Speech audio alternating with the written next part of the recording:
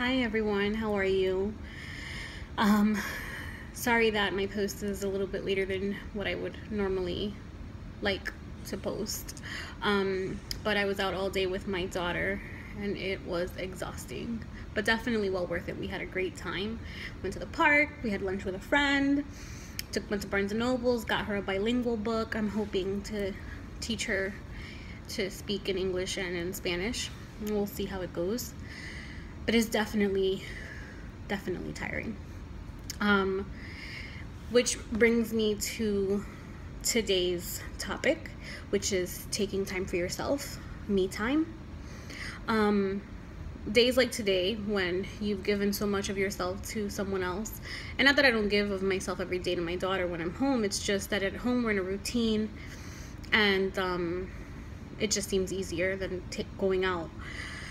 But today, my Jovi Wisdom on Instagram, the quote that inspired me was, sometimes you just need to disconnect and enjoy your own company. And my journey with taking time for myself was definitely a long one. I come from a very big family. We were raised in a 3-family home. Our doors were not hardly ever locked. They were always unlocked. We were in and out of each other's homes. And on the block that I grew up in Brooklyn, it was pretty much family. A family member lived 2 houses down from me. A family member lived across the street on one corner, and then across the street on another corner. And then we had family members in the middle of the block and a couple of blocks down. And every night, while my grandmother was alive, all of the ladies from the neighborhood would come to my house and play bingo. And I used to play too. It was a ton of fun. But, you know, being raised around so many people, you don't really know what it's like to really enjoy your own company. And I struggled with it for a really long time. I mean, I'll tell you, my cousins and I did everything together. Everything. We would go shopping together. We would go to the store together, to the corner store to buy stuff. We went to school together. We spent weekends together. So when I moved to Denver is when I really learned how to be alone. I still have not mastered going to the movies alone, but I have mastered going out to eat alone. Which is ironic, right? Because it would be easier to go to the movies by yourself. I've learned to enjoy staying home by myself. I have learned to enjoy going shopping completely alone, not needing advice from anyone on anything that I purchased. And I found joy in it, in that solitude. But now that I have 2 kids, one on the way, I kind of want that sense of family back, but I don't want to lose time for myself. And I want to be able to share how I do that. How do I make time for myself? Well, the first thing is you have to be diligent about it. You have to say, I'm going to do it today, and it's going to happen. Come hell or high water, it's happening. And that's what happened to me yesterday. Yesterday I was so tired and so exhausted because my daughter took 2 hours to take her second afternoon nap, which is usually her longest nap. And as soon as my husband came home, I said to him, you know something, I really, really need you after dinner to take her and not bother me, and I'm going to close the bedroom door.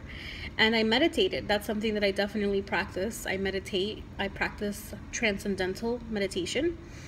And in another video post, I'll share what that is, because it's definitely a different way of meditating and it needs to be explained in detail. And just those 10 minutes that I took for myself made the world of a difference. You know, you have to realize when your body is telling you that you need that time. And for me, it's usually in my back. My back tenses up and it feels kind of achy. And you just need to be very, I don't want to say selfish, because it's not being selfish. Taking time for yourself and taking care of yourself so that you can be a better person for others is not being selfish at all. But you have to want to make yourself a priority.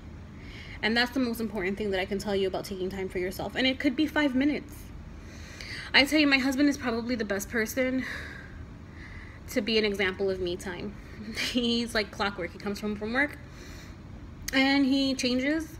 He says hi to us, of course, but he changes and he takes his time changing and he goes to the bathroom and he plays his video games and he relaxes. And I mean, obviously he's using the bathroom. Men take a long time in the bathroom. I had no idea. But that's his time and I respect that time. And I find it harder for me, and I don't know if it's because of how I was raised or it's because I'm a woman and that's just how we are wired. But I find it very difficult to do that, to take my time doing things, take my time changing and all that other stuff that I used to take for granted when I was single and living on my own. So I found a post on Pinterest that I will share also in my Jovi Wisdom page on Facebook. And it's 23 smart ways to sneak me time into your day. And I'm just going to read off of it, so excuse me if I'm not looking at the camera.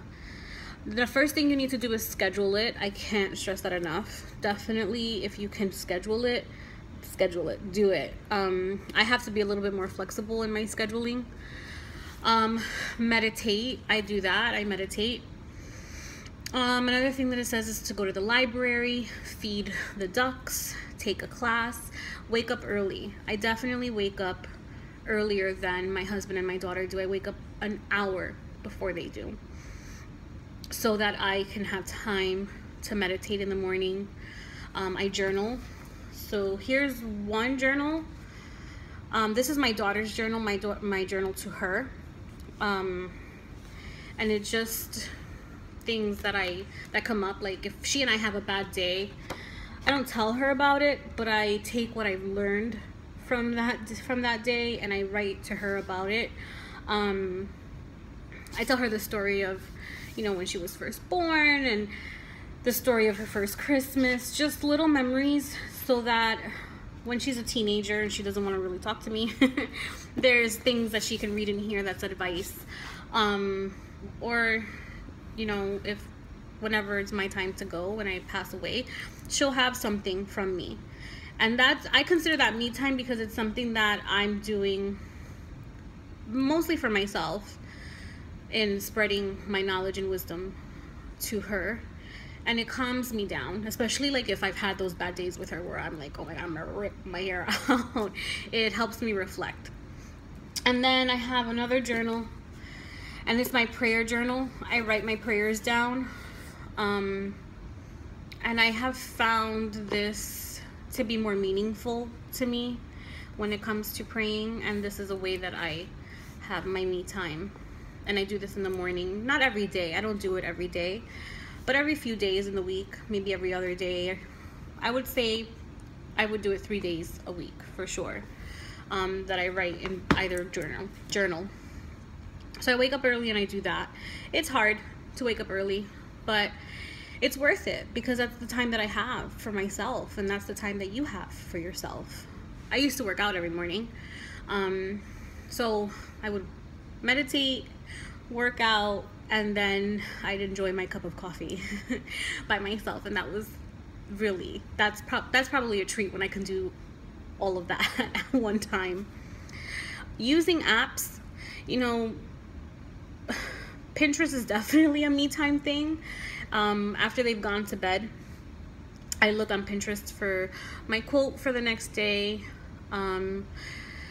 pictures, things that I want to do, activities for Rebecca and I to do throughout the day when we're home, decorating organization ideas. So if you guys want to follow me on Pinterest, you're more than welcome to as well. I have some things up there. Grocery shop online. I don't really know how I feel about that. I really like going to the grocery store. I don't know why, but I enjoy it. Stop saying you don't have time, because you make time for what you want to make time for. And if you keep putting yourself on the back burner, guess what? People are going to put you on the back burner. In order for people to make you a priority, you have to make yourself a priority. So stop saying you don't have time. Take a long lunch. That one's a hard one because sometimes, you can't take a long lunch. Make wait time recharge time. So while you're waiting at the doctor's office, you're always waiting at the doctor's office, right?